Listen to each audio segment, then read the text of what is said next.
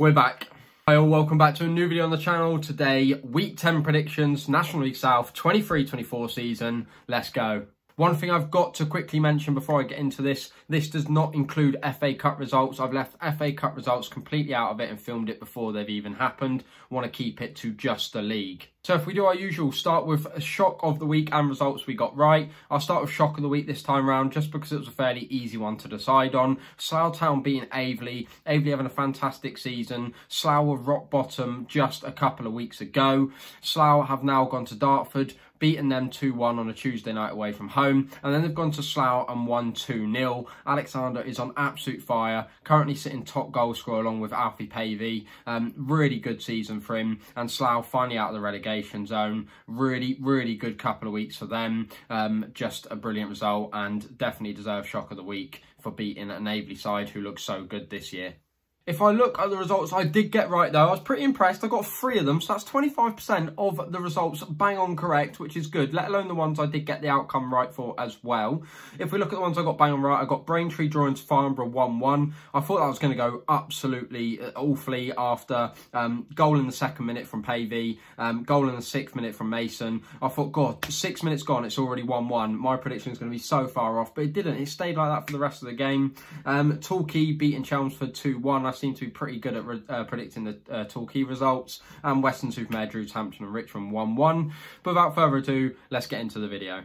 First game of the week, we have Aveley are taking on Braintree Town. Aveley finally losing that 3-game winning streak after losing to Slough, as we've mentioned in the shock of the week. Not the result they would have wanted, but it was away from home. Going away from home in this league is never easy, and the league's so unpredictable as it is. I do think Aveley will be very strong going back home, especially against a Braintree Town side who are struggling to pick up results. Although they've only lost 1 in their last 5, they're just picking up too many draws for my liking. So for that reason, I am going to go for an Aveley win, and I'm going to go for a 3-1 win.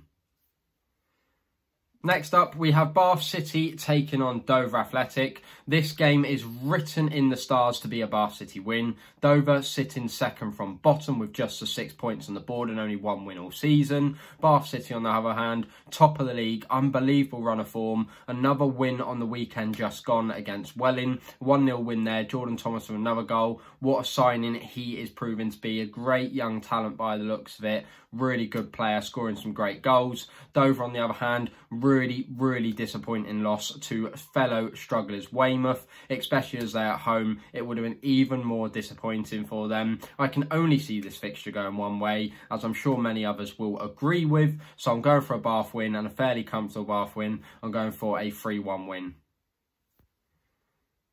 Game number 3, this is a game I definitely will be looking out for this weekend. A really good looking fixture in my opinion personally. Chelmsford versus St Albans. 2 teams that have been really good forces in the league for a long time now, and 2 teams that I expect to be right up there this season. St Albans, a very rocky start to the campaign, but have now finally gone 3 games unbeaten, including 2 wins. Most recently over my beloved Darts, a 1-0 win there, but that doesn't seem like a fixture people are struggling to get 3 points out of, if being completely honest. Chelmsford, on the other hand, unbeaten start, completely wiped out the park. 2 losses in a row now for them, albeit most recently against Torquay United, who are going to have a very good season, and as I've said in many videos, are one of my favourites, if not my favourites, to go up. Therefore, I think this is going to be a great game. I don't want to call it, but both teams are scoring goals. You know what? No 1-1 draw this week. 1-0 Chelmsford. Now, if this game isn't as even as games come, I don't know what is. Dartford playing Tonbridge Angels. 2 teams that definitely 100% would have been expecting to have a much better start than they're currently having. Dartford now 3 losses on the trot. Tonbridge just 1 win in their last 5. This is a game that's going to be massive for both teams. Dartford on 9 points, Tonbridge on 10 points. Both right down the bottom near the relegation zone. I never expected any of these 2 teams to be down there so soon. I expected Dartford, especially my beloved Darts, to be on many more points than they are.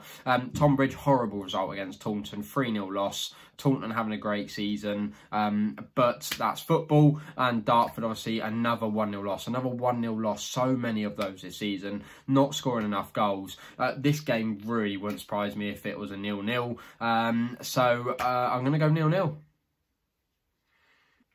Next up, we have another pretty even game. Eastbourne Borough are taking on Welling United. The story of two sides that just don't seem to be scoring enough for my liking, but that could change as they play each other this weekend. Welling still sit in the relegation zone on just the 7 points, coming off the back of a 1-0 Bath City defeat, which is completely understandable. Bath look crazy good this year, and of course Eastbourne losing to Yeovil Town. Yeovil looking great this season. I went and watched that game. Really good game. Eastbourne first half, miles better side. Yeovil second half, miles better side, and got all 3 points. A draw probably would have been quite fair, but it just wasn't to be for Eastbourne that day. Anyway, I think this game will be a great game.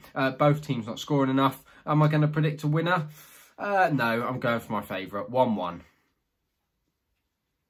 Halfway through now, and we have battle of the top goal scorers. We have Farnborough taking on Slough Town. Farnborough at home, as I say all the time. Farnborough's home form is really, really good. They look a completely different outfit when at home. Obviously, you've got Alfie Pavey on 7 goals this year. You've got Alexander on 7 goals this year. Two very, very good forwards that are going to be hoping to nab another goal this weekend. I know it sounds very harsh because Slough have just come off the back of 2 fantastic wins against Dartford away and beating Aveley, but I think Farnborough so good at home. I think they're playing pretty decent football. I know they only got a draw out of Braintree away, which isn't really a bad result. So I am actually going to go for a Farnborough win. I'm going to call it pretty narrow. I wouldn't be surprised at all if Alexander and Pavey both got a goal this weekend. So I'm going for a 2-1 Farnborough win.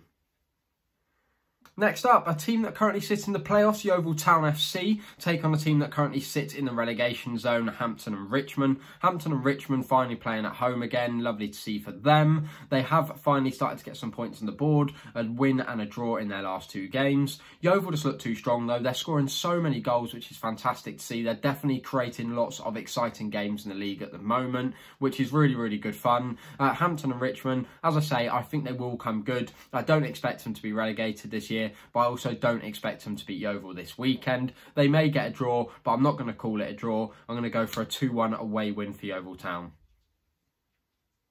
Next up, this should be a fun one. We have Hemel and Hempstead playing Torquay United. Hemel absolutely love a draw at the moment. They are the people that are getting my favourite result constantly. Loads of 1-1 draws this season. Just getting results. A fantastic result against Worthing away. I think anyone would take a 1-1 draw at Worthing away this year. Torquay United, on the other hand, lots of pressure on me because I keep getting Torquay United results right. I don't know how I'm doing it, but Torquay just seem to be my team. They seem to be 2 sides that have their favourite results. Hemel love a 1-1 draw. Torquay love a 2-1 win. And at the moment, I could see this being a pretty equal game.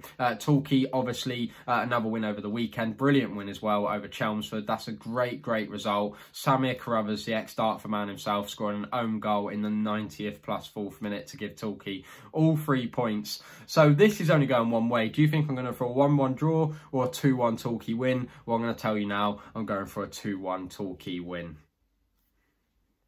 Next up, we have one of the games of the weekend, in my opinion. Maidstone United, 8th place Maidstone, hosting 2nd place Worthing. Maidstone just outside that playoffs at the moment on goal difference. A fantastic away win at Chippenham.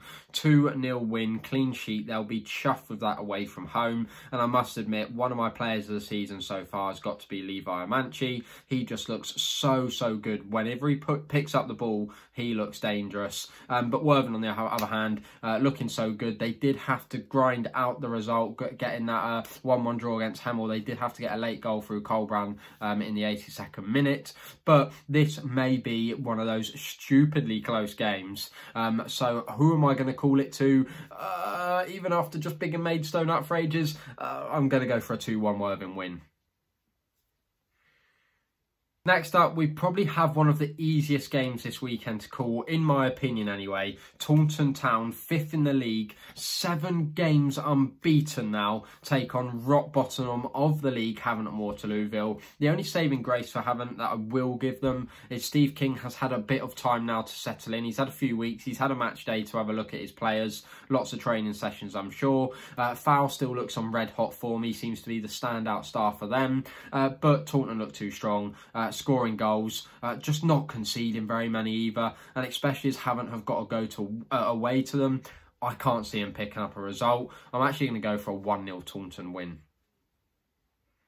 Next up, two sides that will have to play each other back to back. It's Truro City taking on Weston-super-Mare. They will play each other in the FA Cup this weekend, and then they will play a league game as well, switching where they play each other. This game obviously being at Truro. Weston-super-Mare have fallen right off the wagon in recent weeks. No wins in a long time. Plenty of draws, to be fair to them, but no wins, and they will be really wanting to get a win as soon as possible because they are slowly falling right down the league again. Truro City, on the other hand, a very comfortable win over Havant and Waterlooville. A goal from Neil yet again. They look a really good young side, so fit and energetic.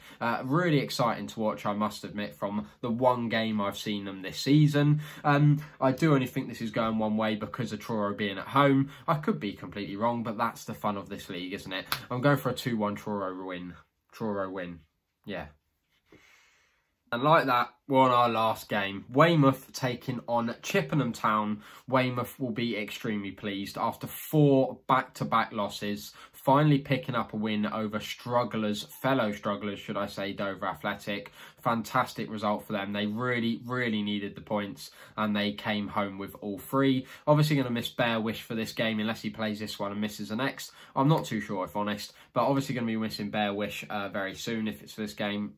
I'm sorry, I don't know. But they do play Chippenham, just lost to Maidstone. They're still having a pretty good season. They still sit 12th in the league. This should be a fairly even game for both sides. A proper game down south. It's lovely. It's one of those, if I wasn't away, I would definitely consider going to watch. But I am away in Milan. This should still be a great game. Really looking forward to seeing how these pan out. But focusing on just this fixture, we're going to go for a draw. We're going to go for 2-2.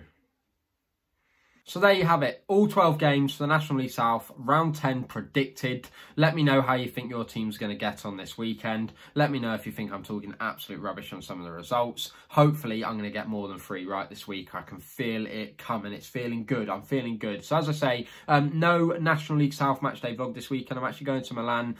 So I'm going from National League South to the San Siro. So that should be a proper change in scenery. Matchday vlogs will be coming out, but sticking to this video. Hope you did enjoy it as always. I really enjoy making them, so please do make sure to smash that like button if you want to see these keep coming for the rest of the season. And until the next video, I'll see you around. Thanks for watching. Bye for now.